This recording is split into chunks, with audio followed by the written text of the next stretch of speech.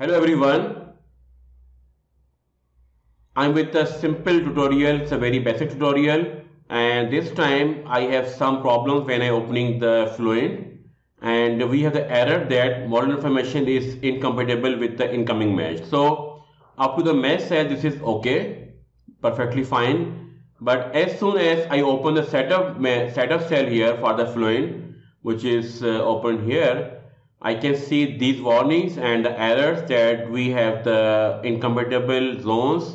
So it is happening because I created some zones in the previous mesh, and also I changed the geometry is same, but the way I am dealing with the geometry is changed in the space claim as well. And when I made the mesh and also defined the different boundary conditions, and after meshing I'm getting this error. So the solution is very simple, and first let me show you this is the geometry. This geometry is the shell and tube type of heat exchanger. It's you can say this one as a counter flow double pipe heat exchanger, because only one pipe is going through the center of the shell, and there are no multiple passes. At least there should be the two passes, and when we call this one as the shell and tube type of heat exchanger. So right now you can see this is a mesh file, and there are three zones. One is shell, second is the tube, and third one is this solid zone. And from this zone the heat will conduct from the shell, either from shell or from tube to the these two directions. So depending on the which zone will have the hot fluid and which one has the cold fluid, so it will flow from the high temperature to the low temperature. But right now the problem is that we are getting this error, and solution is very simple. So just close down the Fluent application here, and then from Workbench, and also close ANSYS meshing, because might do we get the error for the licensing as well, because we cannot open the multiple applications. And solution is very simple. Right click on the setup cell here, which is the cell B4, and simply click on reset. Click on OK.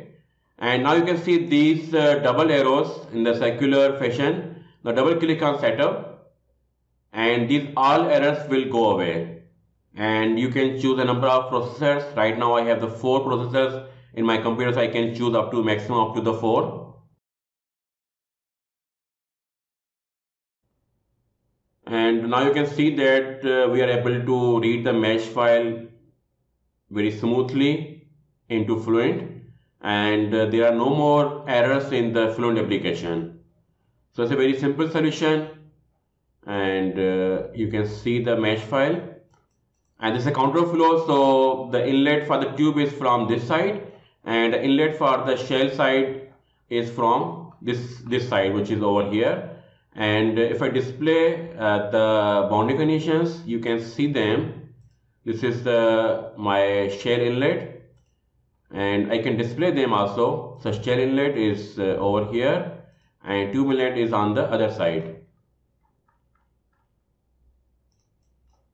And similarly I can display the outlet zones, which are here, and then the wall zones.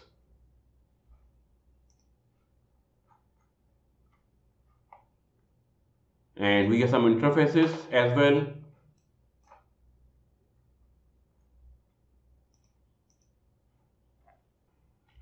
And this is the close view of this model and mesh, and this is the shell inlet, and this is the tube inlet, which is over here, and shell inlet is on the upper side.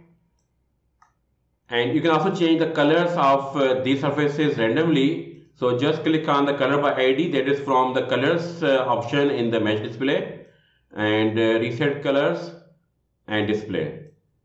And you can also change the view from the faces to only the mesh display in this way.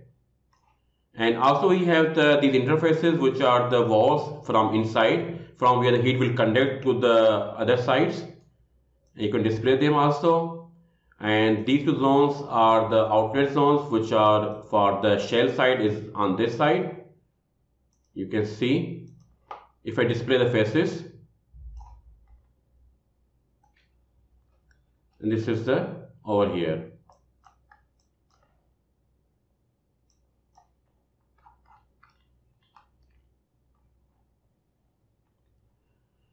Alright, so this is all about the basic error we get in the Workbench while opening the Fluent when we change the mesh or the geometry. And then I added some extra tips and tricks how to display the mesh, how to change the display. Thank you for watching the video.